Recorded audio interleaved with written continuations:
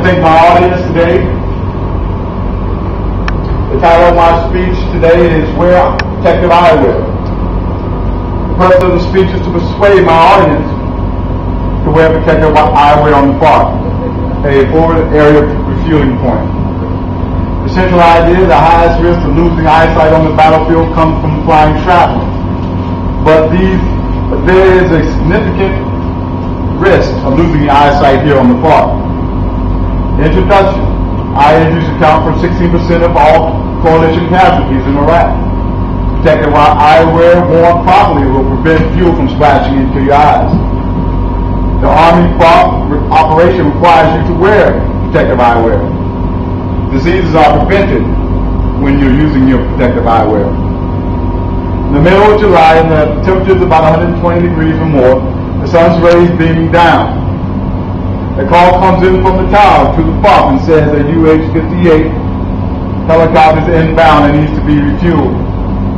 Sweat pouring from our heads, my battle and I grab our protective gear. I kept our helmet, our gloves, and our protective eyewear.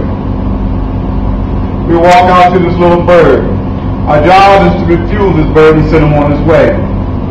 My battle will connect and refuel. I will post as a fire guard. After grounding to the bird, I proceeded to my post several feet away. I watched my battle connect to the bird. He gave me the signal. I signaled the bags to start the fuel pump. The hose jumps, and for a split second, I look at my battle and see that the hose kicked back, clear out of the helicopter. Fuel is shooting up into the air and splashing into his eyes and face. As he struggles to hang on to the pumped up fuel hose, I immediately shut the flow of fuel and pour a 5-gallon bucket of water on him. This was serious. JPA fuel will burn your eyes and your skin. My battle was soaked in it. He snatched off his Kevlar and his goggles and took a deep breath of air. Damn, he yelled. He said thanks for the water, because he felt like burning sensation from the fuel. He wiped his eyes and I said, "Can you see?" He nodded yes. He might have been up to his eyeballs in fuel, but one thing was for certain, he was wearing his protective eyewear properly, which protected his eyes from fuel that could have blinded him for life. Always wear your protective eyewear properly, placing your goggles and spectacles over your head and positioning them over your eyes. The nose guard should fit firmly on the bridge of your nose. Wearing protective eyewear at the top of your head or around your neck will not protect your eyes.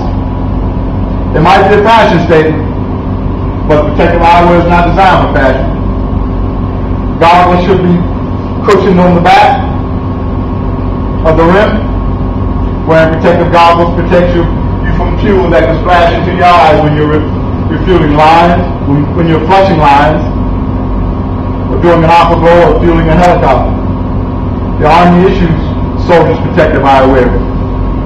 According to AR 385-10 and AR 670-1, all soldiers must wear protective eyewear on the park. All Army soldiers are issued protective eyewear, which is divided into two categories: goggles and spectacles, tinted and untinted. They are usually made of anti-scratch and anti-fog coating. If you purchase eyewear on your own, the eyewear should have ballistic lenses. They should have a Z87 rating or better. Eyewear protects your eyes from debris that's tossed around from the helicopters. When a helicopter is ready to land on the pad, a huge thrust of wind comes from the rotating blades. The wind thrust can blow you over, especially if it's the CH-47 Chinook. So if the winds from the helicopter are that strong, shouldn't you wear protective eyewear? Wouldn't you want to protect your eyes from that kind of wind? With that sort of wind power, it can toss small grains of sand as well as large debris into your eyes. Let's examine some of the possible effects to the eyes. Iraq has extreme temperatures well over 120 degrees. The sun's ultraviolet rays can damage the cornea of your eye, which could lead you to serious vision problems such as cataracts. Cataracts and macular degeneration are possible chronic effects of UV exposure, which can ultimately lead to blindness.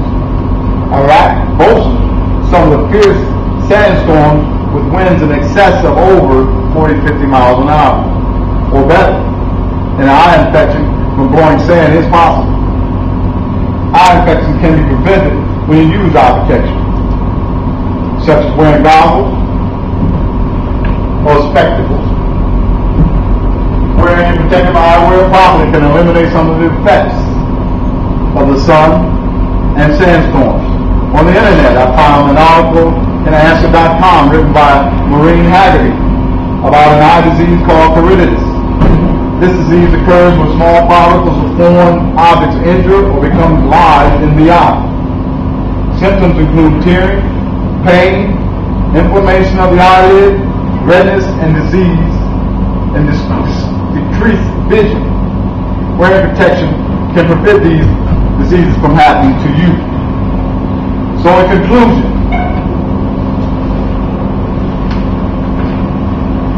wearing your eye protection cannot prevent the wind from blowing into your face, but it will protect your eyes from possible fuel spill and blowing sand or the sun's UV rays.